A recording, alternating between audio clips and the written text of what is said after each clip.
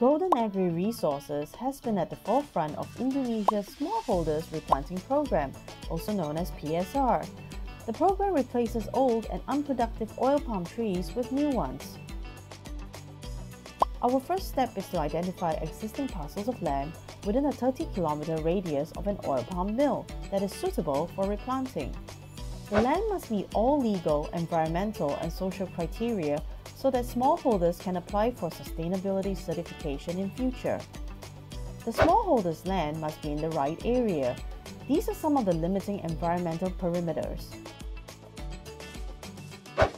Next, public consultations are carried out to get the community's response to the PSR program. We review their responses with three main aspects in mind: sociological, demographic, and economic. Then comes the sustainability assessments for the identified piece of land.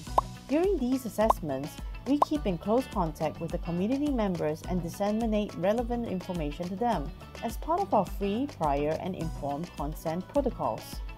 After that, we organize visits with smallholders to collect these data as part of the PSR program application.